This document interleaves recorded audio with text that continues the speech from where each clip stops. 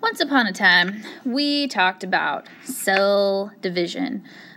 We talked about mitosis cell division for the purposes of growth, because in order to grow, you have to get more cells in your body. For repair, because in order to, repair injuries like cuts and broken bones, you have to fill in all of that with new cells through mitosis. But today we're going to talk about the one that we didn't get to so much, and that is cell division for the purposes of reproduction. Now, cell division for reproduction can take place in a couple of different ways.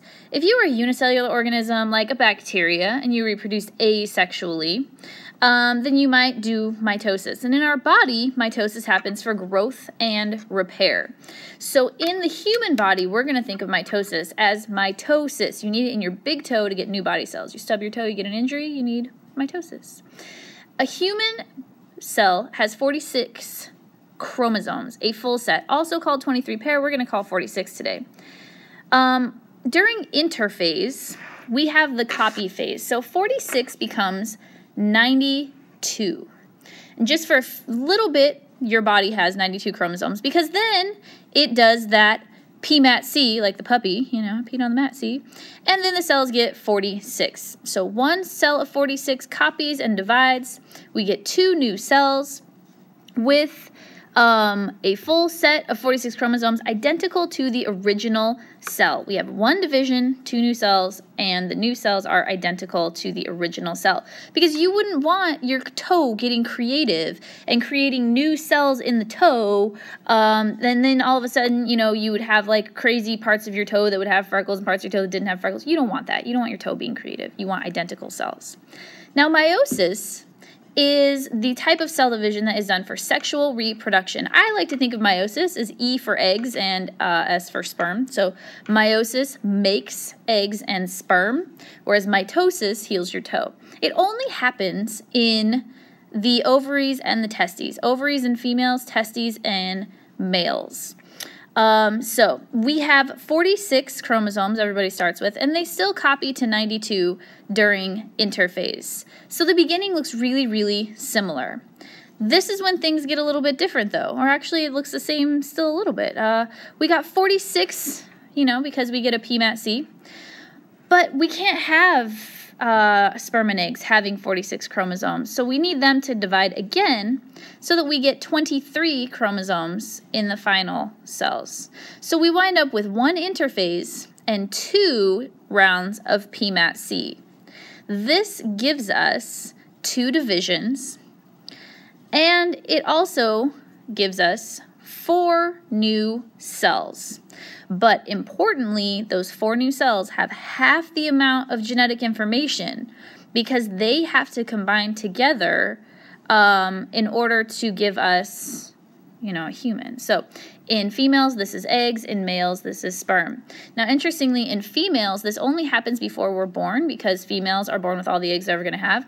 Males make like 1 million sperm a day. That's a lot of sperm. So like all guys, once they hit puberty, just making sperm all day, every day. It's amazing they can get anything else done, really.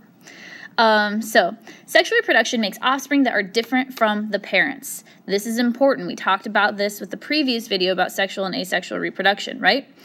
This happens because, first of all, you get half the information from each parent, but secondly, during interphase, the one round of interphase, a curious thing occurs during meiosis. This curious thing is called crossing over. Dun, dun, dun. This is taking a long time to write. Sorry, not as dramatic as I hoped it would be. Okay, so crossing over. We get that interphase, that copy of DNA. So I'm going to start out here with one set of chromosomes. They're pretty amazing. Notice we have like an eye gene, we got freckles, widow's peak, hair color, and type of hair. Original chromosomes. This is not a real set of human chromosomes. The human genes are spread out a lot farther than this, but this is our example. Now, during interphase, we need to copy our DNA. So here's our chromosome copy. Notice it's exactly in the same order. I've just done the color difference so that you can see, the original versus the copied. Okay, so during interphase, we get crossing over. The copied chromosome pairs line up, and then they just randomly exchange information.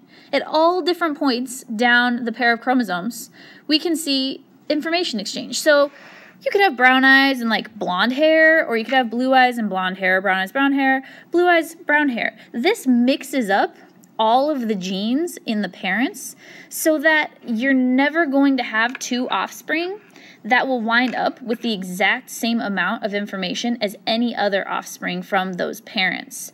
It just shakes up all the genetic information. So then these would further separate, so you would have egg 1, egg 2, egg 3, egg 4, and each egg then has a different set of information.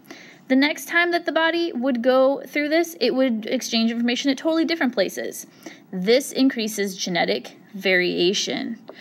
Why is genetic variation important? I don't get it. This is crazy. Because genetic variation is what allows sexually reproduced organisms to survive. It's a good thing. We've grown up in a society where, like, it's good to be different. If we were all the same, it would be boring. I'm not talking about things that are superficial. I'm talking about reducing risk of genetic diseases. Because since your genes are shuffled around during that crossing over of interphase, it means not all the kids are going to get the same set of genes. Also, because everyone's genes are different, not everybody is affected by things the same way. So everybody in a family typically isn't going to have the same allergies. Everybody in the family isn't going to have the same aversions to foods. Poisons aren't going to kill all of the humans. Diseases aren't going to kill everybody. We saw an Ebola outbreak a couple of years ago. Everybody didn't die from Ebola because some people's genes were different. This is good for our species. Individually, it doesn't benefit us as individuals, but it benefits the sexually reproduced species because since we're all different, you can't kill us all the same way. Bacteria, you can all have bacteria the same way because one antibiotic will wipe them all out. Not so much with sexually reproduced things. So, mitosis makes body cells. Meiosis makes sex cells. These are also called gametes. They are sperm and eggs. Mitosis, those body cells have a full set of DNA, but in meiosis, we only want a half set in the sperm and eggs. Mitosis, we have one copy.